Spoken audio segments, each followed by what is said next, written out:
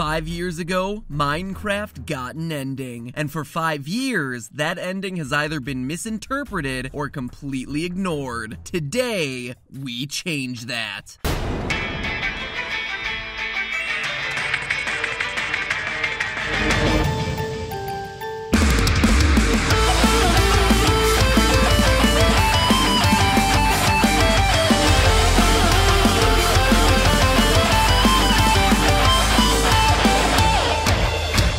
Hello, Internet. Welcome to Game Theory. And welcome to 2016. In years past, I've tended to start years off with a blue period, covering dark, depressing, or scary theories. But this year is gonna be different. It's 2016! So let's start things off with a message of love, a message of hope, a message of Minecraft. Now, if there's one thing YouTube loves, it's this game. Just look at the success of Captain Sparkles or Sky Does Minecraft, or the recent explosion of channels like the Diamond Minecart, Popular MMOs, and S-Sunday. It all points to one thing, that years after its release, Minecraft is just as strong as ever. And the game continues to evolve. Over on GT Live, I was fortunate enough to play around with one of its newest features, a literal working phone built inside of the game, ordering a real-life pizza through a phone built of torches and redstone. Oh yeah, and while we were at it, we kidnapped the pizza girl. Thanks again, Dallas. We're gonna hold her hostage. It's gonna be amazing, guys. Anyway, what all of this shows is that Minecraft is, quite literally, an endless game. Which is why, when the full version of the game finally did come out, it was a bit odd that it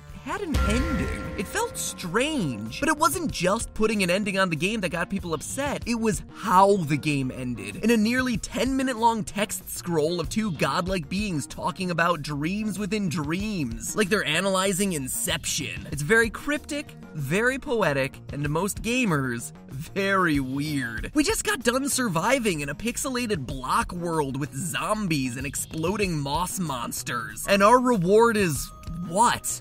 Reading? Ugh. The only thing worse would have been to reward us with math. Ugh. To most players, it was a 10-minute break to reload on snacks before hopping into creative mode to build more towering monuments to the male genitalia. To others, they interpreted it as the game telling gamers to get out of the house and get a life. And to me, well, it was an episode waiting to happen. Because the ending of Minecraft has been tragically ignored, written off as philosophical garbage, when it is, in fact, a beautiful, uplifting, and thought-provoking message to the legions of dedicated gamers who've taken the time to step into the blocky shoes of Minecraft Steve. And it's a long past time that we give these credits the credit they deserve. First, if you haven't read the ending to Minecraft or just need a refresher on it, I recommend doing that now, though it's definitely not necessary to understand the episode. Regardless, boom! Link in the description. And I suppose I could read it here, right now, but the thing is 10 minutes, and my videos are already pretty darn long already. Now, let me start off by saying that I can totally understand why everyone's initial interpretation to this wall of text was basically, get outside and get a life. The thing is just begging for a too long didn't read summary. But in absence of that, everyone latches onto key words. Things like the final words of the poem, wake up, as well as phrases like, the player was alive, you are alive. Lines like this, coupled with naturalistic imagery like shuffling leaves of the summer trees and crisp night sky of winter, seems to be the author telling us to wake up from the game and experience the greater world around us. But then stop for a minute and consider this. Don't you think it'd be a bit odd for the game to be telling the player to stop playing the game? Especially for a game that, as we talked about earlier, can be played endlessly. Seems like it would be kind of a bad business strategy, right? So let's take a look at the rest of the poem to get some context. The voices we hear throughout the ending speak a lot about two different dreams, the short dream of the game Minecraft and the long dream of life. It's actually explicitly stated right here, but what's it all mean? Well, many gamers have theorized that calling the game a dream is saying it's not worth their time, hence the get a life interpretation. But notice here that the author calls life a dream too. It's the long dream of life, and this isn't just for literary effect. It's meant to be taken literally. Look at this line, quote, "They see so little of reality in their long dream," end quote. This is the author explicitly telling us that there's a layer of reality beyond what you or I think of as our everyday lives. It would be like if Neo and Morpheus and everyone in Zion were still in the Matrix. Wait a minute, I have a theory about that exact thing. Huh, shameless cross-promotion for the win. Anyway, the world where we go to school, go to work, sit in front of our computers to watch an episode of Game Theory over and over and over again, or just go outside to play with,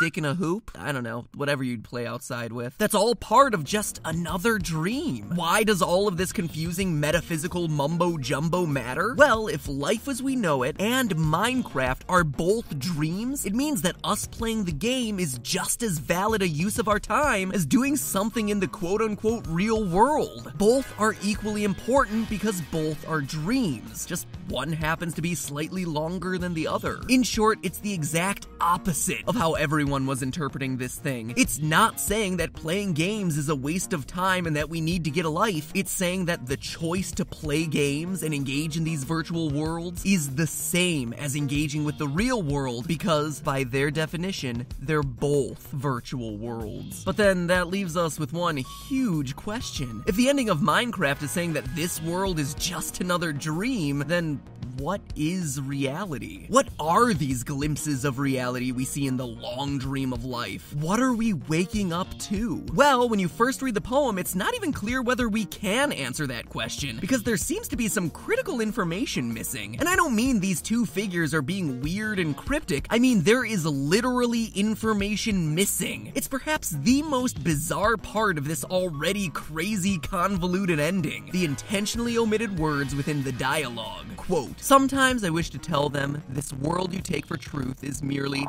and I wish to tell them that they are in the, they see so little of reality in their long dream," end quote. What? They also talk about the universe's original interface, which still works after 1,000,000 years. Quote, "It worked with 1,000,000 others to sculpt a true world in a fold of the and created a for in the."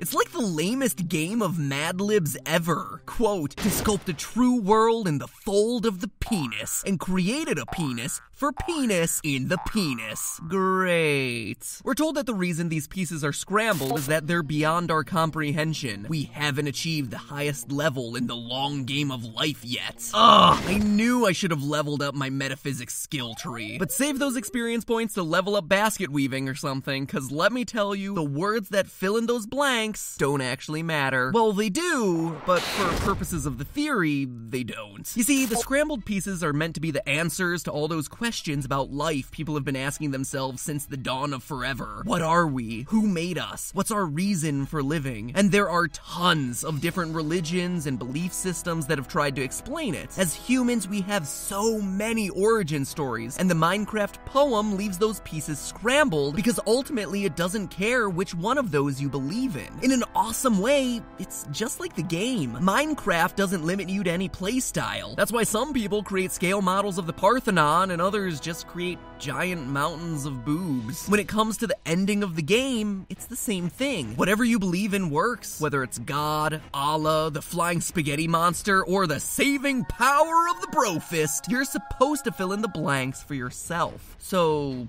is that it? A choose-your-own-adventure religious experience at the end of the game? Are these just two godlike figures casually conversing about the universe? Not at all. They try to tell us what they are, but like everything else in the ending, it's really complicated, because they basically seem to be everything. Quote, "The spirit of the mountain, ancestral spirits, animal spirits, jinn, ghosts, the green man, gods, demons, angels, poltergeists, alien extraterrestrials, leptons, quarks. The words change, we do not change. We are everything you think isn't you," end quote. So what are they? In writing this episode, I looked for what the things on the list had in common. At first, first, it seemed like they were all just magical beings, ghosts, angels, and spirits. Or maybe stuff that people imagine but aren't really real. But then they mentioned quarks and leptons, real scientific things that aren't mythology. And when you factor those guys in, the explanation doesn't hold. No, what they do all have in common is that they're all things people believe are driving forces in the universe. Gods, demons, subatomic particles, forces that change things. Whether the explanation is through science or religion, they're the forces that pull the strings, the things we believe craft the universe into what it is. But then the poem takes it one step further. It says that these two speakers are the things we think aren't us. We believe stuff like angels and ghosts are separate from us, that they're influencing us from the outside, but the poem says that we're wrong. Quote, let's go further back. The 7 billion atoms of the player's body were created long before this game in the heart of a star. So the player too is information from a star. End quote. What the poem is getting at is that everything in the universe is made up of the same stuff. This is Minecraft, remember? We're all made up of the same basic blocks, the same set of elements. The resources for crafting don't change. The hydrogen in our bodies is no different from the hydrogen in stars, or the water in our bodies is no different from the water on another planet. And because we're all made up of the same stuff, the poem also says that we can literally do anything. This ain't no Shia LaBeouf speech, this is way bigger than that. In fact, it's Minecraft big. In Minecraft, you can literally create anything, from a cell phone to your own planet. Everything you create is just extending your imagination, and the same set of basic tools to create something new, something real. At the end of the poem, it tells you that